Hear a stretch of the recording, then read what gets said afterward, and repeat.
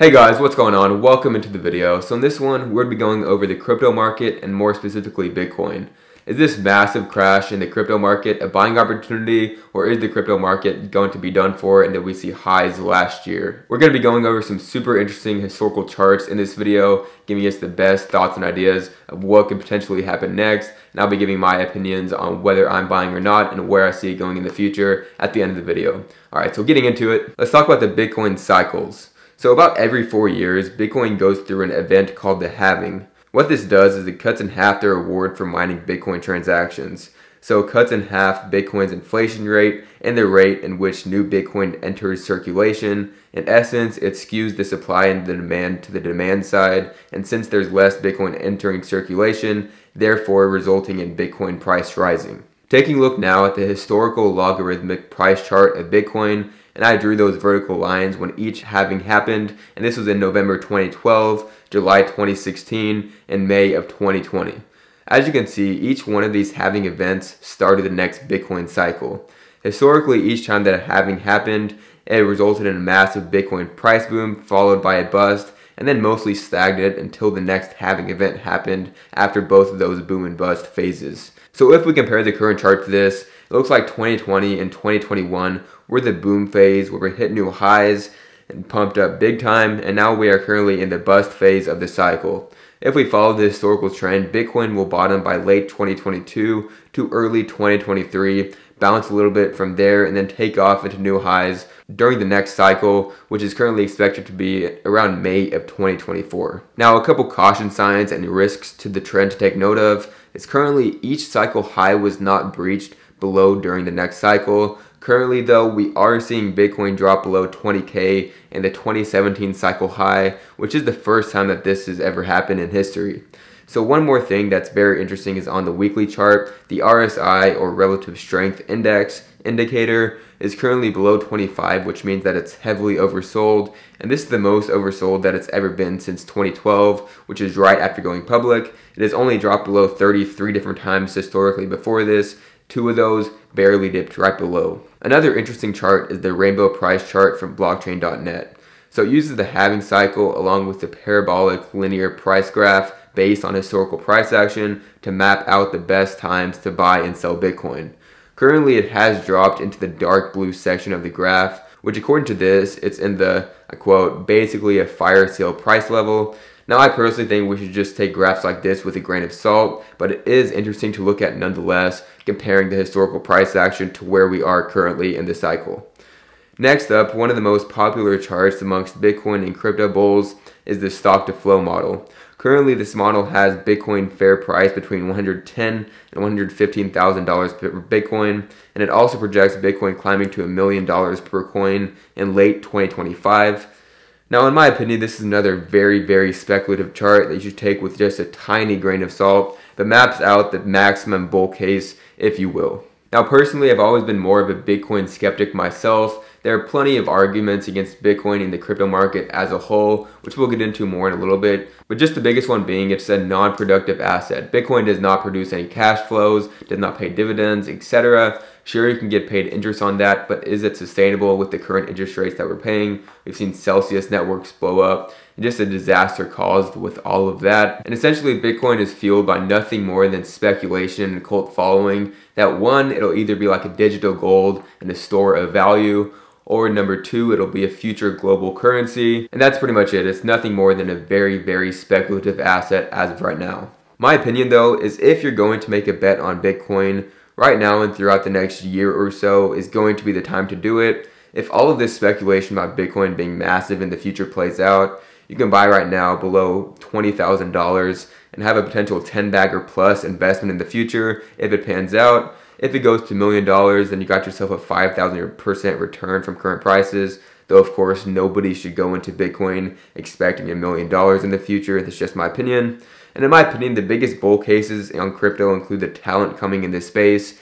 For example, the younger generation is obsessed with the crypto market, and some of the smartest upcoming talent are taking themselves straight into crypto. Secondly, the institutional money and funds that are being created to invest into crypto are growing like crazy. Now recently we've seen some more fund blowups, of course. We'll talk about this more in a little bit. But as long as this current dip does not wipe out Bitcoin for good, there are bound to be an increasing number of institutional money and funds created into this space, as crypto is one, if not the most exciting money-making investment opportunities, even though it is very, very speculative. And thirdly, the Bitcoin ETF. Now I have no idea whether there will be a Bitcoin ETF in the future or not, but it does seem more than likely to happen at some point in the future.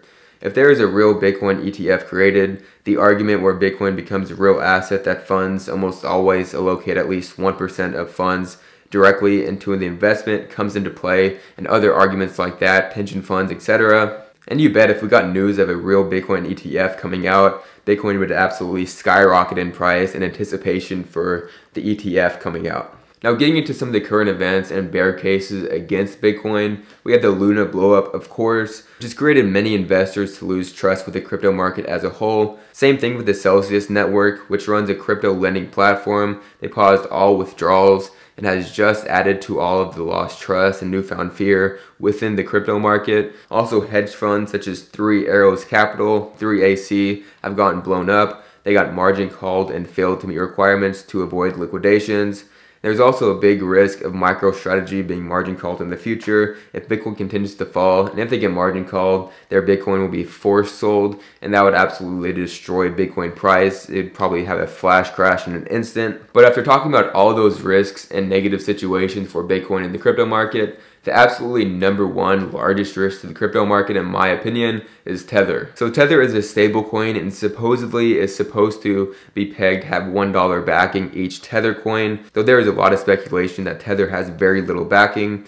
Recently, we can see that there have been major outflows of the stablecoin, and there is a ton of speculation that the value is not backed by the dollar and has essentially created false money out of it. This New York Times article states, in a worst case scenario, critics say, a downturn could spark the crypto equivalent of a bank run.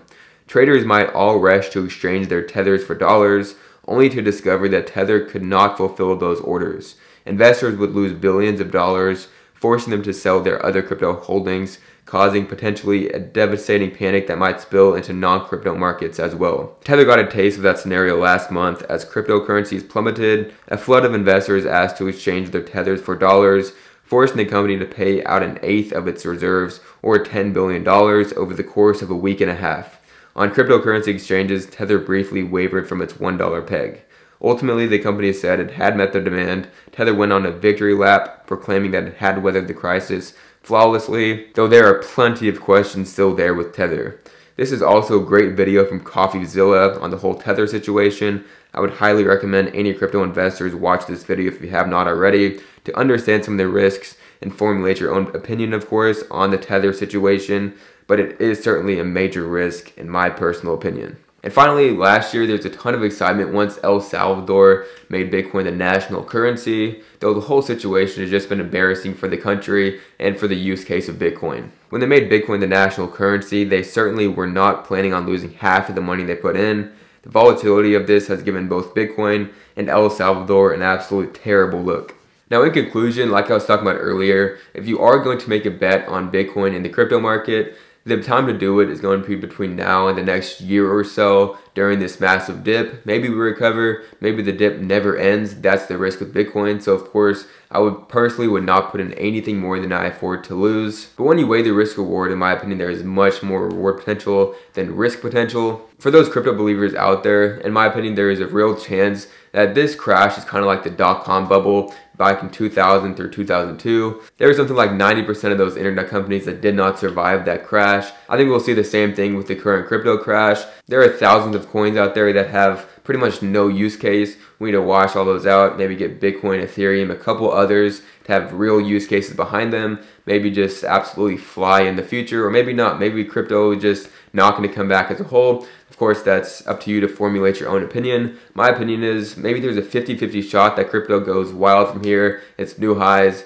or maybe it ends up dipping some more, maybe camps out in the 5 to 10,000 area, stays there for years to come until something really big happens. In my opinion, there is pretty much no chance that Bitcoin goes lower than $5,000. Maybe a flash crash would do it from some liquidations, but in my opinion, it's just very, very unlikely, just due to the cult following that Bitcoin has. In my opinion, there's always going to be buyers unless something major changes, which of course always is a possibility. But on the other hand, if you believe in crypto long term, think we're going to come out of this crash stronger than ever, because every single Bitcoin crypto crash, everybody always talks about crypto is dead and nothing's going to come back from this. It was just a speculative bubble, and it always has hit new highs in the future. There's only been a 10-year history or so from Bitcoin, so there is less history, and that means that it is more speculative and risky. So that is a major risk to the crypto market and Bitcoin as a whole. So just weighing out the risk reward at this point, maybe Bitcoin drops another 50% from current prices, maybe even 75% from current prices. But on the other hand, it could be a 10x,